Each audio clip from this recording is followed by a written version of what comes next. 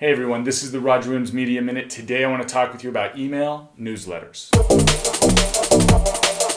So email's been around forever. We're tired of it. We get it all the time.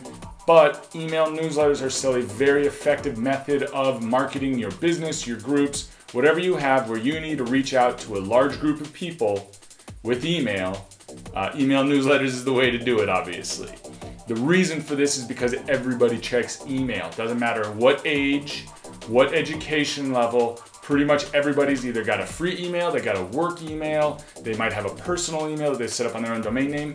Whatever it is, pretty much everybody's got an email now. I don't even know if you can sign up for bank accounts with that one. They probably can, but either way, you get my point. If you send out email newsletters, you're going to have the best chance of getting the most people. Okay, not everybody's on Facebook, not everybody checks Facebook all the time.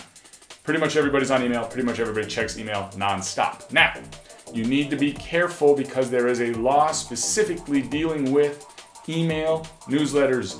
It's called the CAN-SPAM Act of 2003.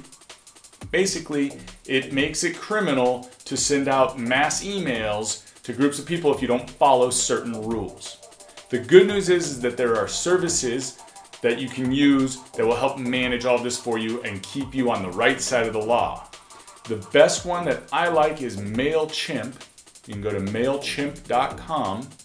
And they're great because A, you can start off and you don't have to spend a dime. You can have up to 2,000 subscribers on your newsletter.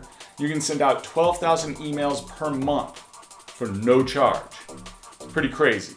You get a lot with that as well. Not only do you get little buttons and forms that you can put on your website so people can sign up for your newsletter, but then they've got campaign creators where you can go through and they'll have pre-made templates so that all you have to do is drag and drop photos in, type your text. You can add social sharing buttons like a Facebook button or a Twitter button, and it's all done for you. You don't have to get into any of the coding. The great thing is also you can create a plain text email. There's a lot of people that still only accept plain text emails, and it will walk you through that. You'll look at your email, see how it looks, make adjustments so that those people get an email that is easy to read, gets the point across, and is effective for you. And then finally, you can test the email before you send it out. So you can send it to yourself, send it to some friends, send it to some coworkers, and make sure that A, it looks great on your cell phone, which it will because MailChimp's templates adjust to cell phone sizes. Also make sure it looks good on the desktop. Make sure it looks good in plain text. A couple of tips and hints. When you're sending out these emails, you want to make sure that the subject line of the email gets to the point right away. You probably want to have your business name in there and then something about what this is about. Don't just say, hey, it's company XYZ newsletter for June. Maybe, you have the June part, but then maybe have like whatever your main subject is gonna be talking about. You got a new product launch. You now offer 24/7 free support. Just something that will catch the person's eye, make them interested, make them open that email. Now, once they're in the email, remember that you're dealing with the fact that they've probably got 5, 10, 100 other emails they need to go through.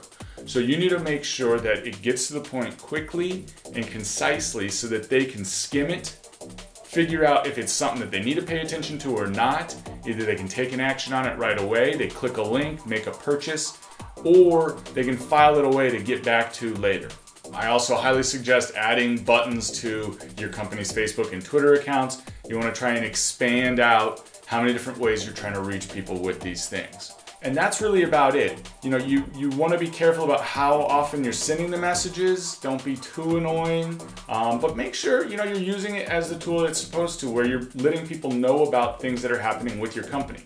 Now, they've voluntarily signed up for this thing, so they should be okay with getting those emails. There's a lot of fun analytics as well. It'll show you open rate, click-through rate, bounce rate, all these things that make you feel good, but at the end of the day, you want to make sure you're tracking how many people are either calling the company because of the newsletter or filling out the web form on your website so that you can track how much money that email campaign is generating or how many actions it's generating. If you're a nonprofit group or you're just a community organization, how many people are signing up and getting involved because you're sending those emails. Have a lot of fun with it. MailChimp.com, really easy to use. Let me know if you have questions. My email's right there. I think this is an interesting subject. A lot of people see it as passé. Emails, it's old, you know, there's all this social media now. Well, no, it turns out email is still a very important aspect of marketing for the right businesses. Some businesses should not be doing email marketing, but that's another subject. That's what I've got today. We've got more subjects coming up tomorrow. Let me know how I'm doing. Love to talk to you. Rock on.